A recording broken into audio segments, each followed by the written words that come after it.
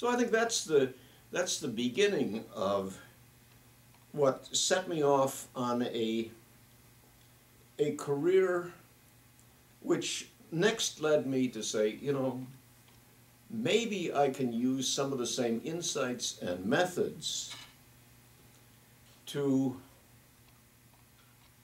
understand more generally where struggles like those of the revolution fit into a longer-term set of social changes. And I did a lot of naive things at that point.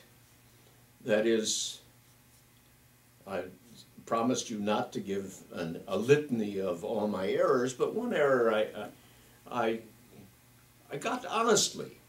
I mean, my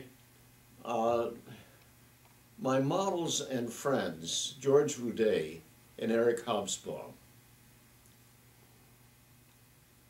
influenced me strongly at this point, and wrongly. I mean, I'm still grateful to Vendee and Hobsbawm, don't misunderstand me, but they had drawn from one version of Marxist historical theory the notion that there was a pre-political form of politics, and then there was a political form of politics. And this corresponds to the Communist Manifesto understanding, which at the time I thought was pretty compelling.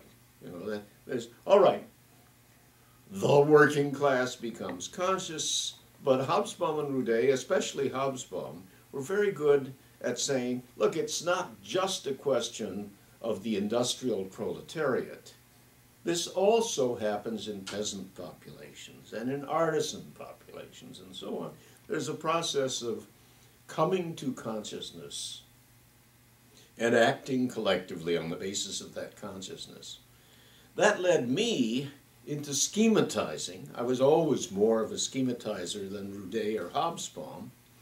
It led me into schematizing a series of pre, during, and after classifications of forms of collective action, forms of struggle, and so on, that I wish I had never invented.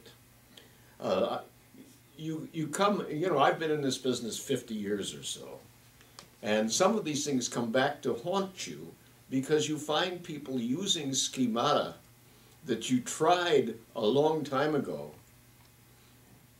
backward-looking, forward-looking, contemporary, and so forth, that turn out to have fatal logical and empirical flaws built into them. I mean, I won't do this for every example I give you, but the problem with that one is that it's reasonable for phenomenology. That is, we can think of a group of people as looking backward in time, or forward in time, or looking at the present, but it's not reasonable for forms of action. The strike, to take an invented form of action, sometimes occurs in resistance to some change, backward looking in that sense. Sometimes it's part of a contemporary struggle, and sometimes it's a demand for conditions that have never existed. As a matter of fact, K.G. Lee at Michigan is doing wonderful work in China on just this kind of difference between what she calls the Rust Belt and the Sun Belt sections of the industrial labor force. That book just arrived on my desk. Okay, well, it's a terrific book. We had a discussion of it with her a few months ago at Columbia, and it was a very fine discussion. And there she reasonably says the Rust Belt people are defending rights that really came into being under an old and now decrepit industrial regime, whereas in the Sun Belt, people are demanding rights that they've never enjoyed as workers, but they see as possible given the principles that the Communist Party is now espousing.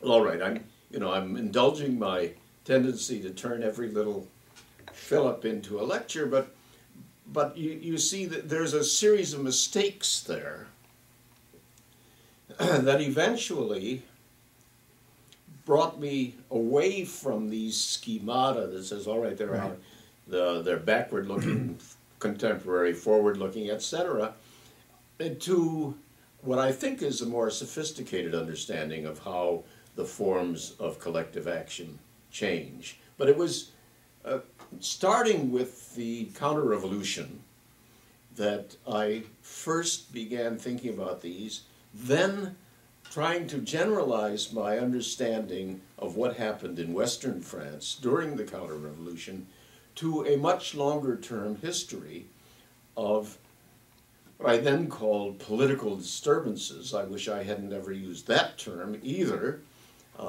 in France over a very long period. And I was engaged in that study for 25 years, collecting lots of information, spending a great deal of time in French archives, and going through schema after schema.